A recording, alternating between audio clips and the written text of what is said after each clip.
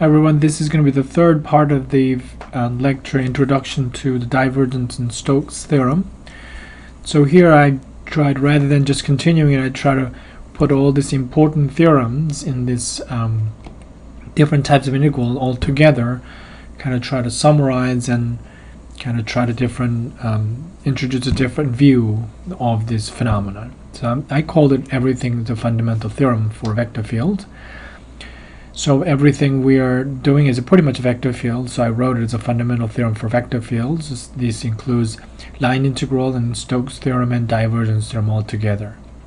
But the way I presented throughout the lecture, in class or here in the video, is using this differential form, which is nicely summarized, and at a computational level what is happening is summarized very nicely. So let me present it this way. First, let's take a look at the line integral. This is line integral of the vector field. This is a notation. This indicates that what we're really doing is a vector dotted with the velocity vector, and that's what we're calculating.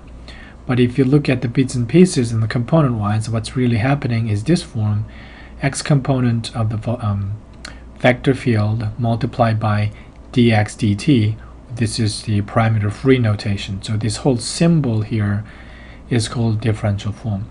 Whenever you parameterize this c, this dx turns to dx dt, dy dt, and dz dt.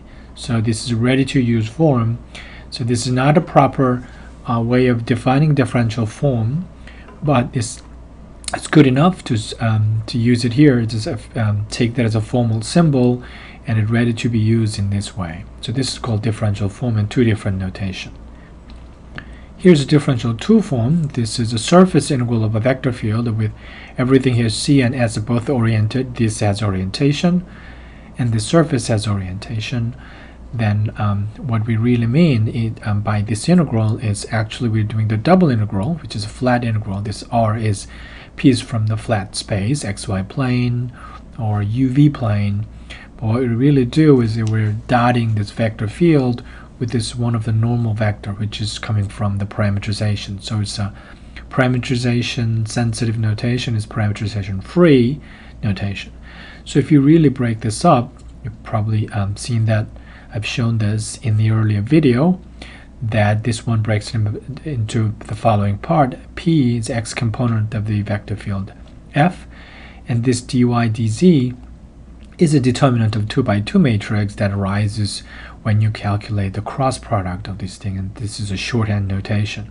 First column is a parameter partial derivative with respect to a partial derivative of y, and with respect to two variables, the surfaces, and z fills up the second column of this 2 by 2 matrix determinant. So this is a shorthand notation for determinant of 2 by 2 without absolute value.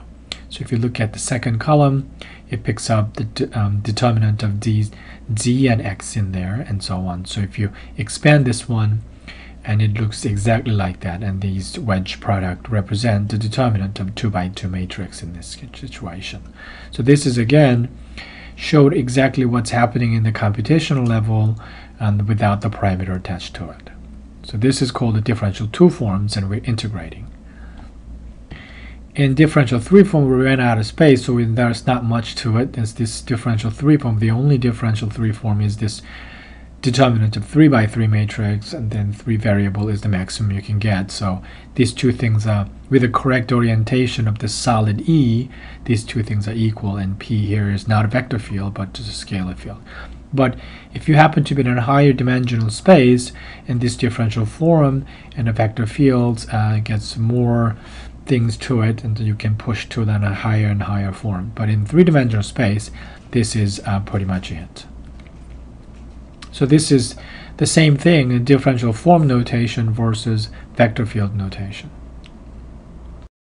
Now let's take a look at the actual integrals and then how they're related to each other through these fundamental theorems.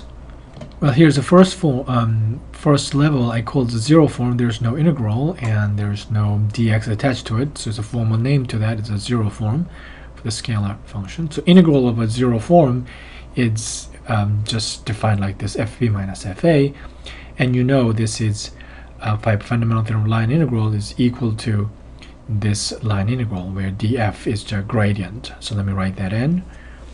So in the vector field notation, this is the same as a gradient multiplied the velocity vector. So that's called integral, fundamental theorem of line integral. So let's get the next one. This is the line integral of general vector field. F is not necessarily gradient vector or anything, an arbitrary vector field with the PQR components. And then it's a Stokes theorem if C is the boundary of a surface, and keeping that orientation, that we can write as a double integral. Then this double integral of a vector field, that vector field that corresponds to this one, is called curl. It's not the same as PQR, but it's some sort of differential operator on curl on the vector field F. So that's a Stokes theorem. Finally, down here is a divergence theorem. If you have a general line in the surface integral of a vector field F. So I copied it down here so it looks like this general, the line integral of a vector field in differential form looks like this, and the simple calculation of the determinant algebra leads you can write it as actually the triple integral of a scalar function, and this is called the divergent F. Okay, so that's the summary of this fundamental theorem of integrals of a vector field. So next thing I want to introduce here is the idea of starting from the zero form and then arrive here special vector field, which is a gradient vector field, and you started with a just arbitrary vector field involved in this one-formed integral calculation, and then created this very special vector field called curl F. And here again in two forms, start with an arbitrary vector field involved in the integral of a two form, and then introduce this scalar function, a divergent F, which is kind of going back to that. So this, I'm going to summarize it, these operations. Alright, here it is. Let's summarize it here. The zero form, we start with a scalar function, and then there is this operator called the gradient. So we created this vector field, right? This gradient F is a vector field. If we happen to have an arbitrary vector field F, and this Stokes theorem introduced this a different differential operator, and then we created another vector field. And if you happen to have another vector field in this two-form level, and we can create another differential operator and create a scalar function, right? These are the operators, and then you might have seen that earlier in the section that if you start from the scalar, create the gradient vector, and if you do the curl operator to the gradient vector, and it turns out it's a zero, which is a straightforward calculation. And basically what goes in to the proof is using the Claerhaus theorem. So I stated here what I just said, and then if you start to go here and do the one operation and another operation, it dies. How about in here? If you start with a curl, if you start with a vector field in one form level, if you do the one operation, that's going to give you the curl and put it into a two-form integral. And if you do one more operation, and this is going to arrive it here in the divergence, and then if you actually do the straightforward calculation again, it arrived at a zero. So it's stated here. This is a straightforward calculation, but this raises an interesting question, and this is what this part is about. Let me show you this much first. We're looking at this phenomenon here, and let's look at the curl being an F. We looked at this question in two-dimensional version, which is we use the Green's theorem, but this is three-dimensional version, so I want you to give a fresh thought to this one. So think about what we just stated here. If we have a gradient vector field, its curl is exactly zero. So if you happen to have a gradient vector field, its curl is zero. So we're in this pool. If you grab an arbitrary vector field, you don't expect this curl of that vector field is zero, but this is a collection of such vector field F such that the curl of that vector field is zero. In it, there is this gradient vector field. Well, that doesn't mean that everything else that has a curl zero means it's a gradient vector field. Only the gradient vector field has this curl property zero. So whether these two things are equal to or not is an interesting question. In this case, the vector field with that property that is exactly the gradient of something is called conservative. We have the terminology. And you probably remember that notion is a relative notion to the domain in D. What that means, if you have curl F0, locally, if you're looking at just one point, around it, a very small region, curl F0 means it's a gradient vector field. But if you increase your area to the larger area, it turns out these two things are not always the same. That means you can find the potential function f such that it can realize a small region, but when you try to extend that potential function bigger and bigger region, and then it turns out there is some sort of problem sometimes. So it's a relative notion. So in this discrepancies in here, it kind of describes something about the D, and this became an important theme in the geometry and in pure mathematics, and it has application to physics and other areas too. So let's look at the next level. For example, as a curl. This statement says that if you look at the vector field, an arbitrary vector field, and apply the divergence operator, and it became 0. Let's collect all those vector fields with that property. The curl F is one of the things, because we've checked it before, and the divergence of the curl is going to be always a 0. So the curl is definitely inside this bag. But these two things is not necessarily equal to each other. Again, it's locally. If I have one point around that, the divergence is always 0. Then small region around it, it means it is actually curl of something. That part's true, but whenever you try to extend that little domain to the larger domain of this vector field F we're looking for, sometimes you run into a problem. It's about what kind of region you're looking at, what is your region D you're trying to reach out, and then we encounter sometimes a problem. So let me introduce an example. We can't go through the proof, but we can just state some of the facts. For example, we go back to R2. So we only have the two components. Let's say our domain is D here. It happened to be this donut shape, and in between the two circles. So that's the shape. So we want to define a vector field such that it's defined, of course, as F is defined entire R2, then it's going to be, of course, have no problem. But suppose this formula is given in this shape. For example, P1 and P2 and Q1 and Q2, they're all two variable polynomials.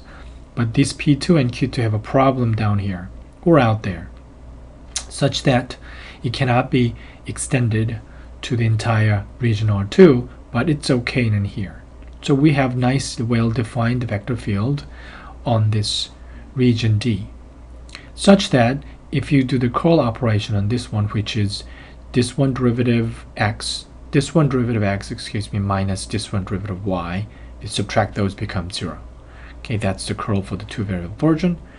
Then if that's the case, and if you write it, so completely something is not necessarily related. If we have a vector scalar function which is nicely defined, again, g is, let's say, is a two variable polynomial, h is again two variable polynomial, and this h have a problem and becomes a 0, for example, in here, and then it's going to be undefined. But since we're out here, it's okay.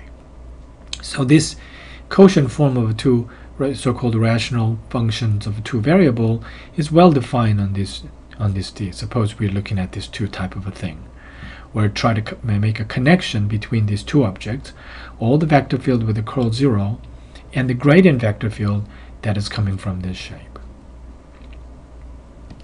And it turns out in this case that all the vector field that we can find it here in this form with the curl equals 0 is not necessarily equal to the gradient vector field. That means some of the vector fields here, we can define it here, cannot be realized as a gradient vector field. So these two things are not the same in this case. So again, like I said before, these two objects and two different notions, and its discrepancies, it's not exactly equal to each other, tells you about some sort of shape about this domain D. This is another example, but it's happening in R3. Let's say we have a surface D, which is the surface of this torus, donut shape, only the surface part. And suppose we happen to have this vector field of this type of shape, and these P, Q, and R are all well defined in the entire R3, but some of them happen to be in the denominator, so that sometimes it's not defined, but such that suppose that these P2, Q2, R2 are all outside of D or inside it here. So just on that surface D, this F is well defined. In other words, on that point on that D, this denominator is never 0. So we have a nicely defined vector field on that. And the same if we have a scalar function is given in this form and such that this h is only 0 and outside this d. That includes this middle region down there. So if you look at all the collection of d, I forgot to put this curl f equals 0. We're looking at this type of vector field with curl f equals 0. So add it in there. And this gradient vector field. And how is this different? And it turns out, and because of this shape, again it happens that the curl, and there are more vector field than just a gradient vector field whose curl equals 0. So whenever we're doing some sort of calculation in higher dimensional space, because you have lots of parameters, but you kind of parameterize inside with the two variables, and then you happen to be doing this calculation of integral to calculate the flux, and you can't just simply assume, okay, that the curl of f doesn't mean that it's a gradient of something. Maybe the shape you're dealing with inside that high dimensional space you cannot see, maybe it's in that shape. In that case, the conclusion we have to make here has to be more careful. Here's the last example. What about that same old sphere D? So if you look at the sphere D here, and suppose that all the same situation, we have this vector field given in that form, so it's only okay on that D, but you might have some denominator 0 outside this D0. So we have well-defined vector field like that, and this time it turns out curl of that thing here is a 0 is exactly equal to the gradient vector field equal to 0. So what's going on here is about distinguishing the shape of this object here and using this calculation. How different is it? If it is different as a vector spaces, they calculated the dimension, the difference of the dimension between these two things, and they realize that if the dimension is high and some sort of this type of thing is going on a lot.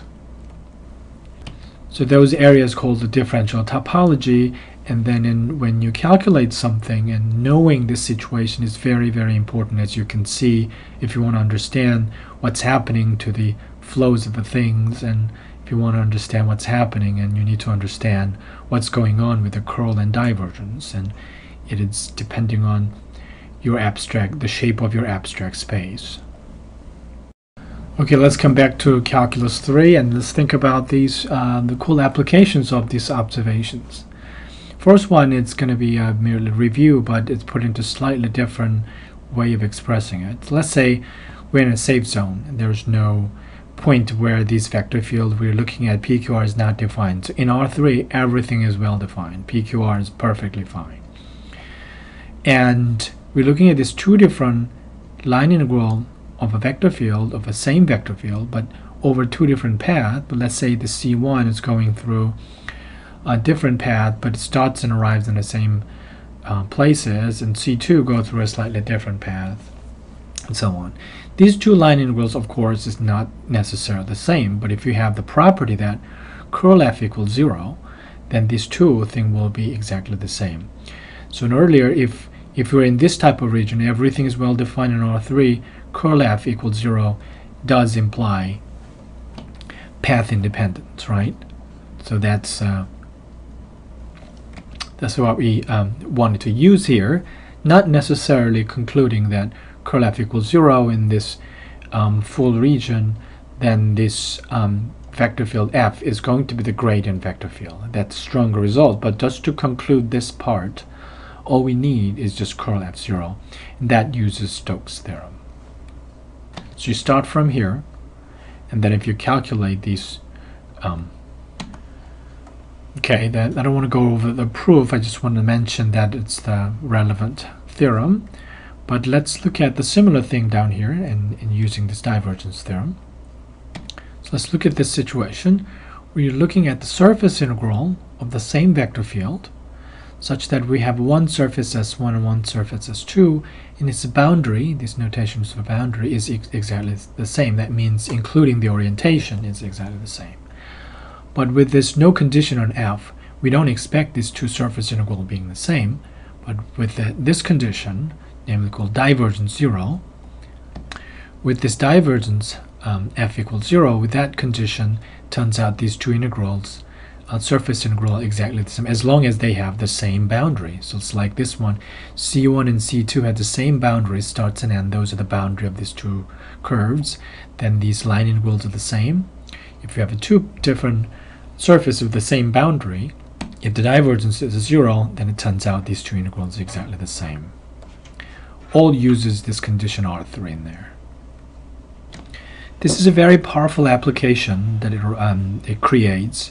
At the same time, it's very difficult to understand and what's happening here, to visualize what kind of vector field this one is. I think we tried earlier to understand why this isn't true for this line integral.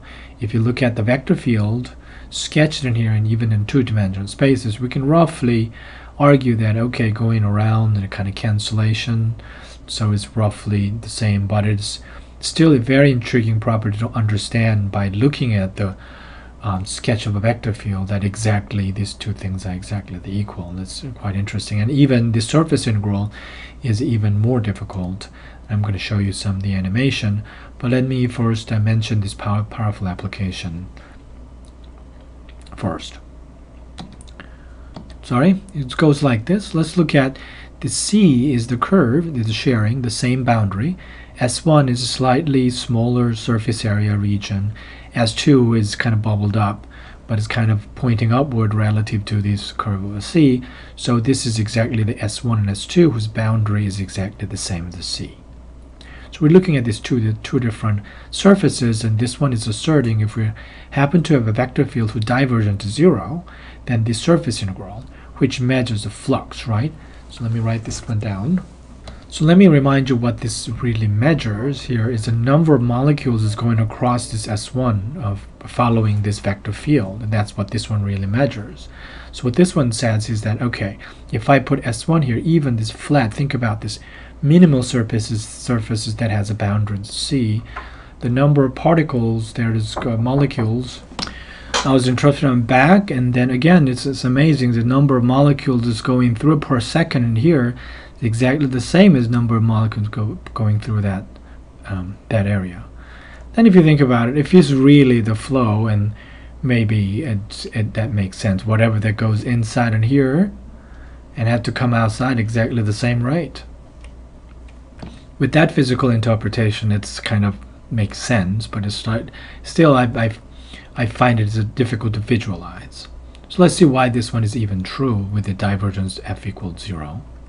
So don't feel that physical explanation really proves this part of the completely different description.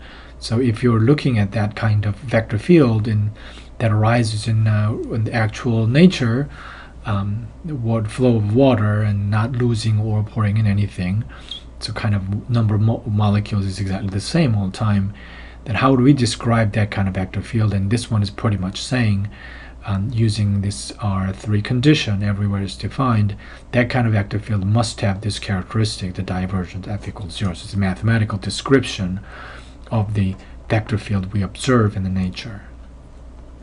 So let's see why this is so. Is the or at least just explain this one. It's not proof. It's a very simple picture, but let's make sense out of it. First of all, and this one is S1 oriented upward. We're keeping. I'm going to flip this sign of orientation of C, so I'm going to call it negative C, and then flip the orientation downward, this N, so this whole thing is going to call the negative S1. So this surface now has negative S1 notation, and because of the boundary, it must have this negative C. Alright, here's very difficult to see, but S1 that we just constructed is called negative S1, fits right underneath this part, which is this C here. So that whole thing is S1. S2 is the same as S2. Now if you look at this S1 joined with the negative S1, this kind of creates a nice solid region. So in between S1 and negative S1, there is a solid region. That I'm going to call on solid E.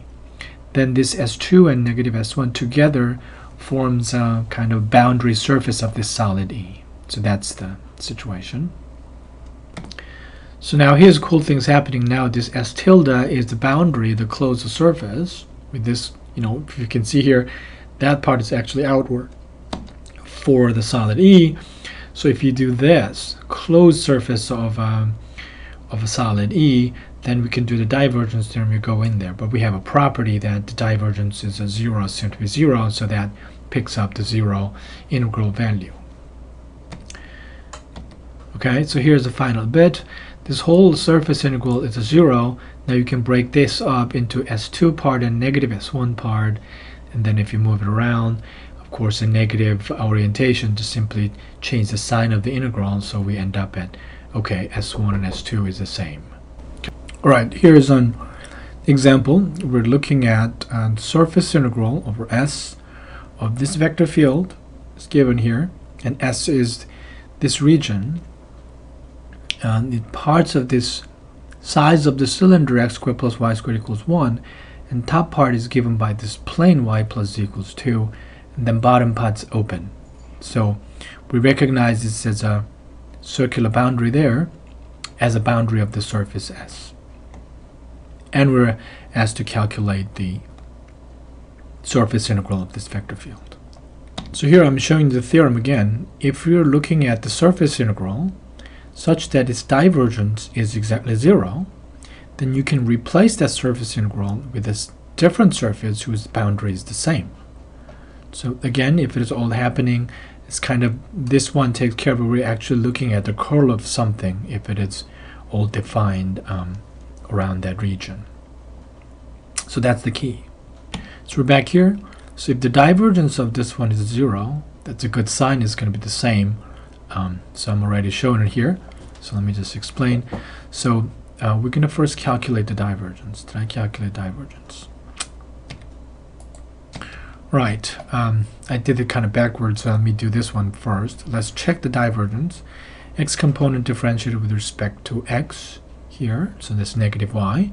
There's no y component here, it's 0, and z, that gives you y. Therefore this thing is going to be 0. So the divergence is 0. Because this vector field is defined everywhere, that what this really means, again, there's no denominator 0 case here. That means this vector field is a curl of something.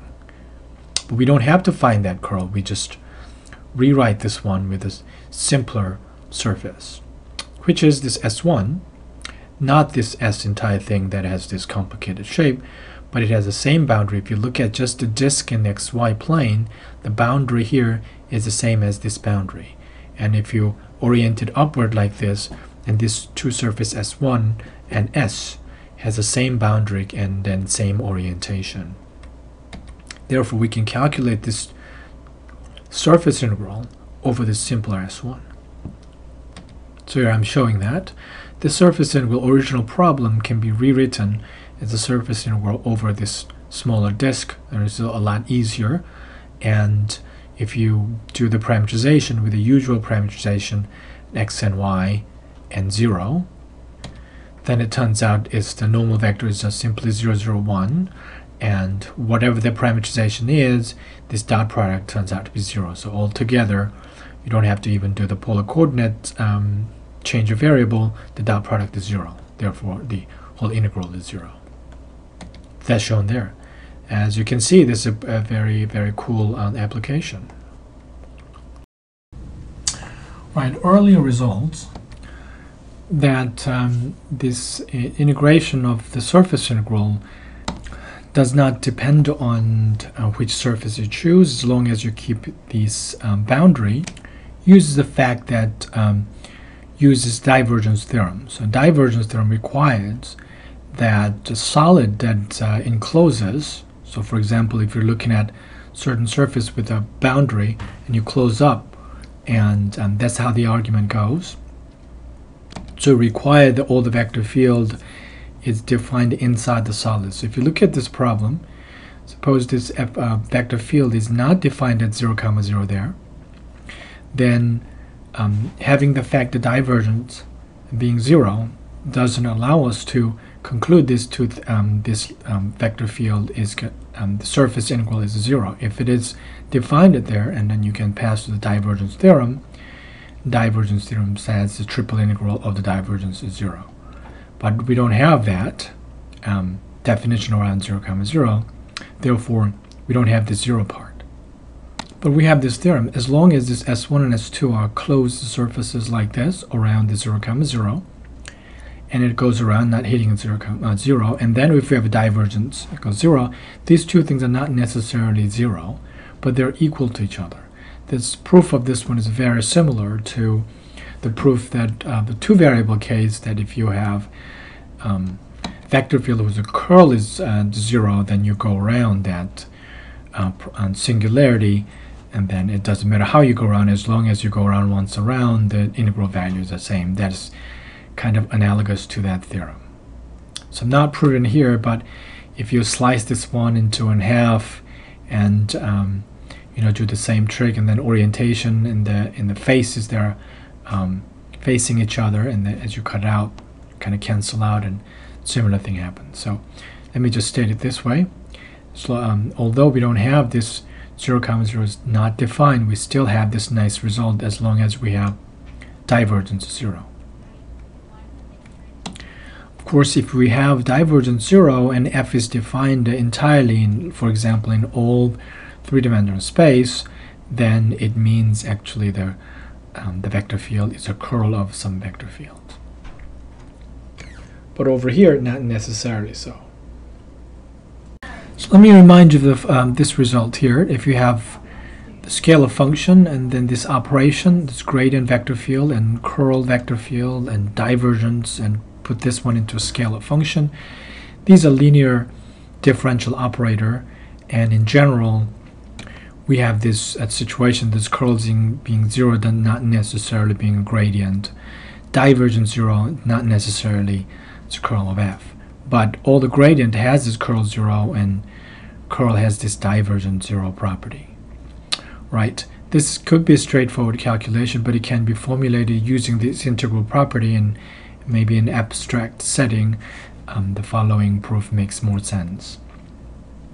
So here's a theorem stated. If you started with the gradient vector field, and then if you do the curl operator, it becomes 0, and curl operator and then followed by the divergence, it becomes 0. It could be a straightforward calculation, but it's a slightly different approach.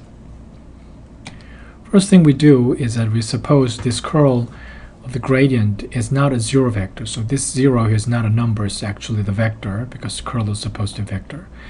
So this every point in this we have a different curl, right? So suppose there's a 1 point, this curl vector assigned here is a non-zero vector.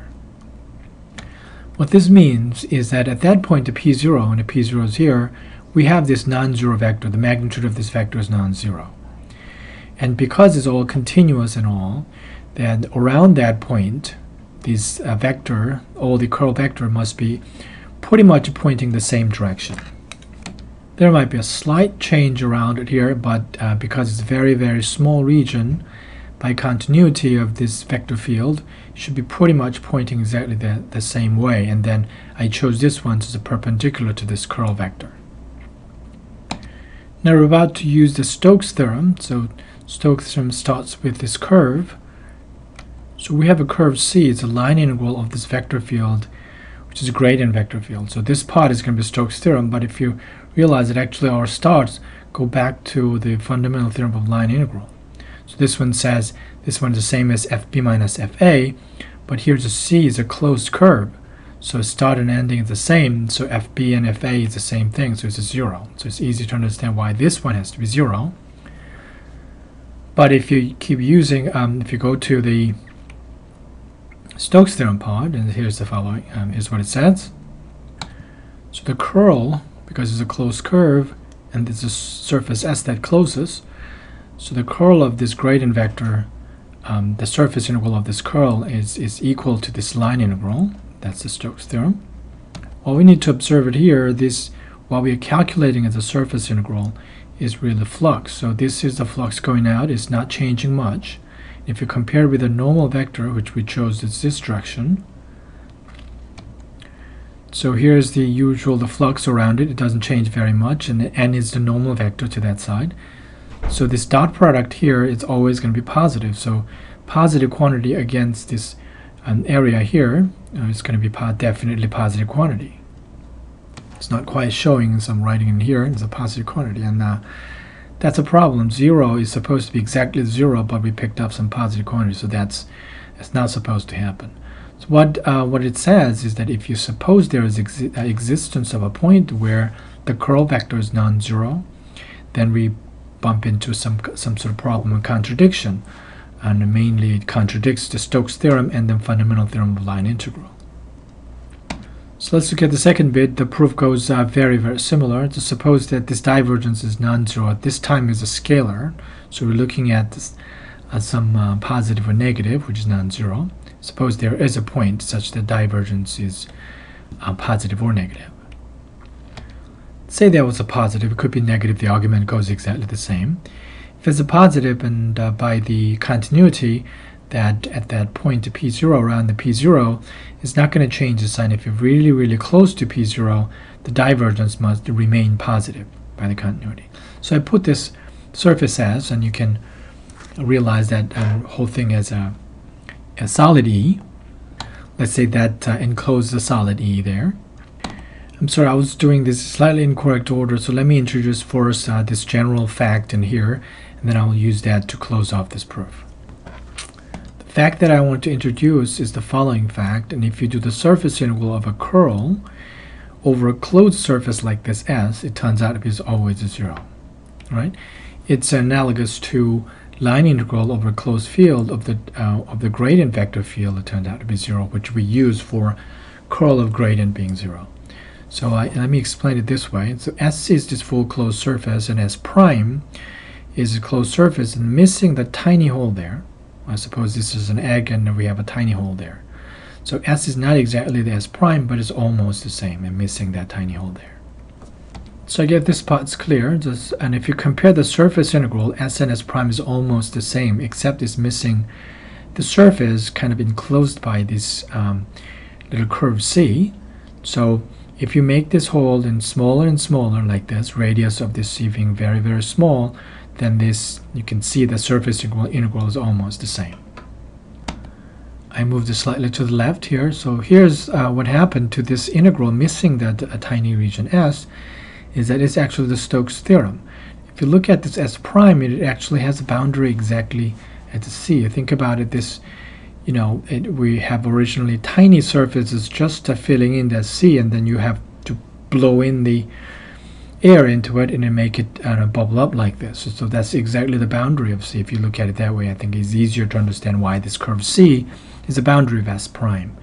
So as long as C is a boundary of S prime, the Stokes theorem says the surface integral of the curl is the same as a line integral around it.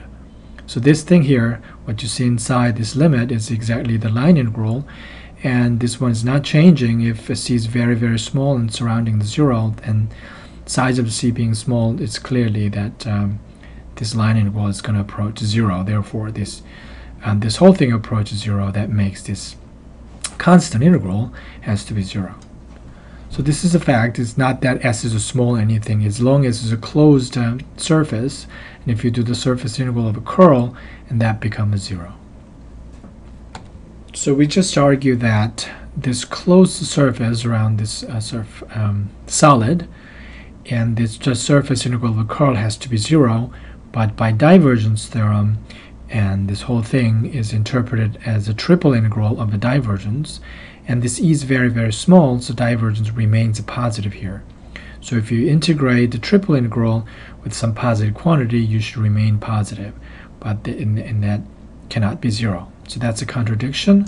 So again, if you suppose there is a single point where the divergence is a positive, it violates the Stokes and divergence theorem together. Therefore, this divergence of a curl has to be 0 all the time.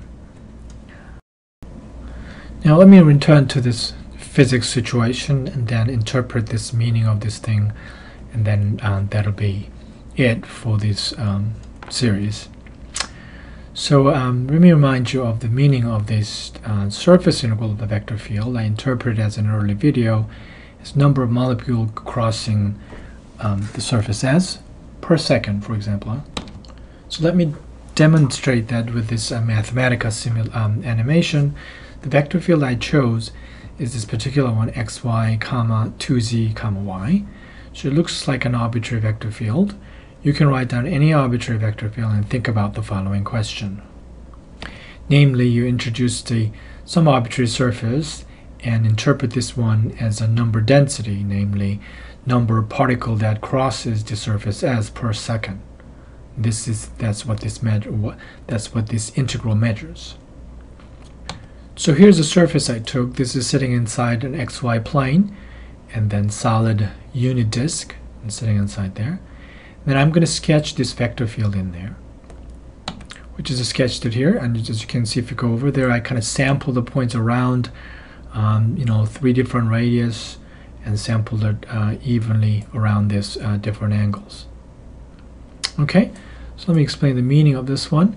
For example, if I choose this particular point right there, that means the flux is actually the flow is going to that direction. So magnitude represent number of particles. So this number of particles passing through. If you perpendicularly measure, if you put a little perpendicular area 1 space in here, this is number of particles that passes through after 1 second.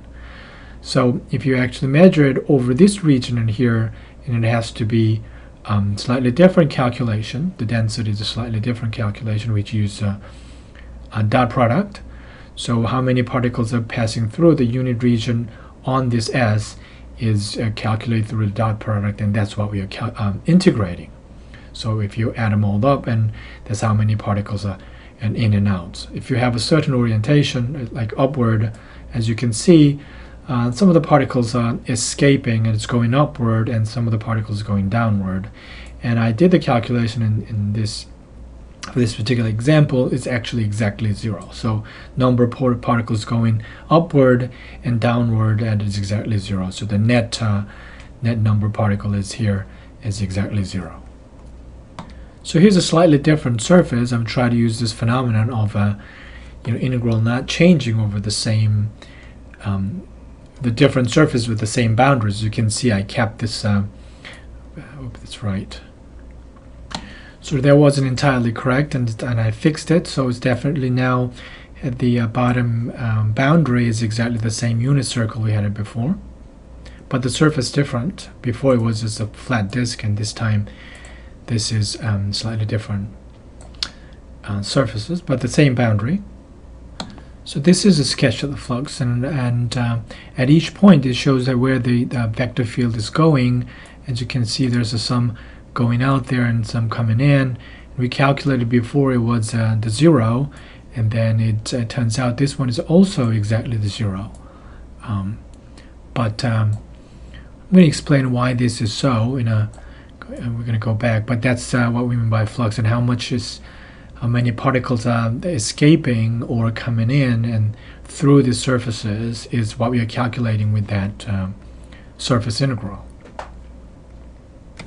Now I want you to think of the problem this way. Suppose S is encloses on solid E, so S is actually closed surface, and what we are measuring here and through this flux integral is that this has its own orientation. For example, let's say this oriented outwards like this, and what it measures is that how much if the positive number integral values here, that means a lot of them are escaping through that part, and if the negative calculation is done through this part of the surface integral, that means a lot of particles are going in. So if you add them all together, it calculates the net change of the number of particles going in and out.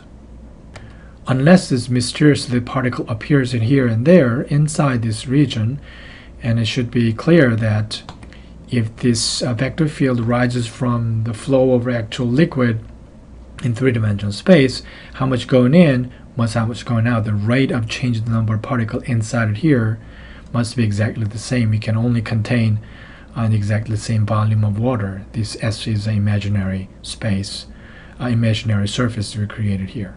So if you think about that volume, it always occupies exactly the same amount of water molecules in there. So this one, which calculates per second calculation, how much of it going in, how much going out, is exactly the rate of change in the number of particles inside an E. And we know if it rises from actual flow of water, it should be 0. So this should be happening for all the S's, all the solid you choose and the surface is S. So by divergence theorem, that flux we calculated is exactly equal to the triple integral of the divergence. This is always a zero. And this property that this is always a zero for all solid E makes this divergence exactly zero, which is written here. Sorry about that. So if this really represents flow of a water molecule where there's no disappearing or appearance of this number of molecules here and there, if that's have to be preserved, and this should be true.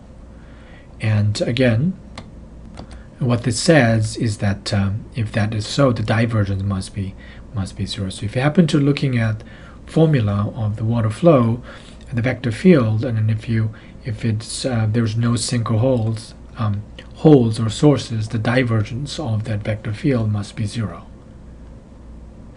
according to the conservation principle of a number of molecules that's contained inside of E. But mathematically, if there's no singularity of FF is well defined everywhere, the divergence zero means it should be realized as a curl of something. So if you're looking at the water flow with the conserved number of particles, that vector field we're looking at must be curl of something. But if you happen to be looking at the vector field and you happen to have a way to measure this divergence, if it is positive at some point, that means around that point the conservation is not holding. Something is more escaping, because if you choose this S outward orientation, more escaping. So that means then there's something is generated, and there's a source that is coming inside from the outside from our space. For example, from the hole in the spring. Spring water is coming out from the bottom of the hole, something. So we call that point if the divergence is a positive source. And if we happen to be looking at a point where the divergence is zero, less than zero, that means there are more things that are coming in and less things are coming out. That means it's the molecules are disappearing. There must be a hole or a sink in there such that it disappears. So divergence is an important invariant that attached to the not invariant, it's a quantity, the scalar attached to this vector field that measures this important quality, especially when the divergence is zero, and that's the way we describe this conservation principle in physics. Let me end this video with my favorite part of this whole subject as a mathematician and who loves the geometry, and this is most fascinating part. And then it started from right here, and that's where the topology started. The shapes of this object is captured by discrepancy of the curl zero and gradient, and then so I thought they actually quantize these discrepancies in terms of dimension of the vector spaces, and then the meaning of that it's closely tied to the shape of object we are looking at it here. Thank you.